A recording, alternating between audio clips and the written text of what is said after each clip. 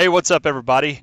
This is Corey Duzan coming to you today from Lockport Township High School, and congratulations, you are here for the inaugural launch of TNT Tuesday with yours truly.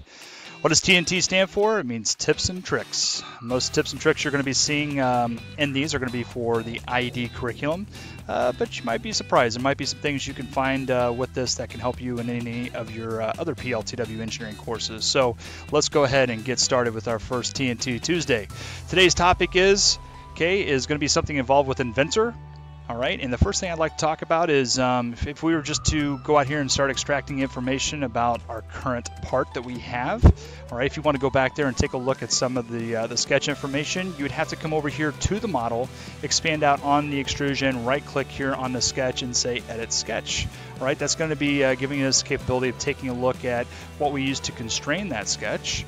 Okay, or we could just right-click here on the extrusion and say Edit the Sketch. All right, and edit the feature. Let's do it that way.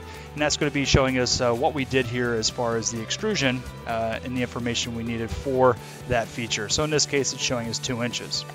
But did you know, all right, we have the ability to actually show some of that information over here in the model, all right? So I'm going to show you today how we can actually get that to show up. So the first thing I'm going to have you do is actually come up here and find what we call the cheeseburger in my class. It looks like a cheeseburger kind of from the side. All right, and if you go and pick on the cheeseburger, down here what you're going to be seeing is something called display preferences. One of the display preferences we have is something called show extended names. So watch when I pick it, what happens. So now there's some new information over here next to the feature. All right, it's indicating that that is a solid, and the information that you see here as far as the dimension goes is what the current extrusion distance is, so it's 2 inches.